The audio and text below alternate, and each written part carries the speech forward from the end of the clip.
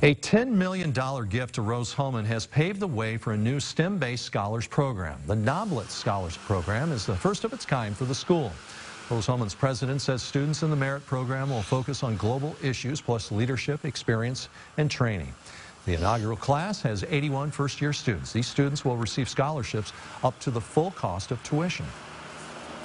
These students are in the top 5% of their class in the country. So they come to us with median SATs of 730 and ACTs of 34.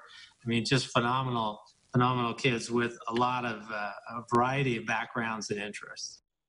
The Noblitt Scholars program is named after Niles and Nancy Noblitt. The couple is the one who gave the $10 million gift to the school, and that was announced this week.